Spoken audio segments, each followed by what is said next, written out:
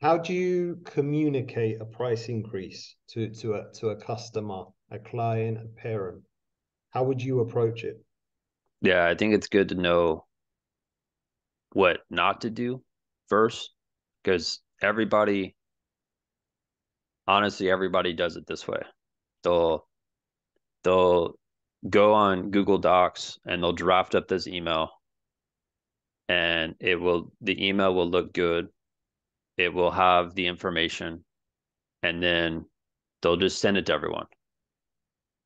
And the problem with that is like the average person right now can't focus on anything for more than 5 seconds. So if you send this long email, even if it's perfect, if you send it to 100 people, I would probably expect 20 to 30 people to actually open the email. Out of that, maybe five people read the whole thing. So the challenging part of that is if you just email everyone, not everyone's going to see it. Most people won't even read it. And now you have a lot of explaining to do to people that open it that have questions. And then how are you going to get someone to pay you more money if they don't even know about the update in the first place? So that's most people just do it that way, or they go to Instagram and they put this like, hey, we're raising our prices. Like I have seen coaches do that. I mean, I think that's insane to do it that way. Like imagine imagine if you're my customer and I'm like, hey, tomorrow we're raising our price from $150 per month to 200 per month. And then like on the next story, you see like Beyonce.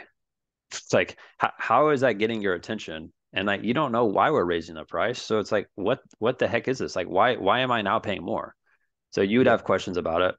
Um, so the way people do it is very off.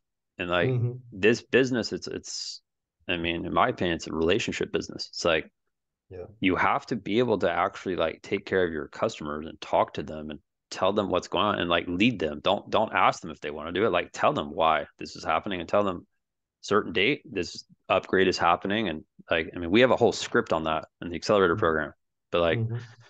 it has to be delivered either one-on-one, in person, or over a Zoom call or a phone call.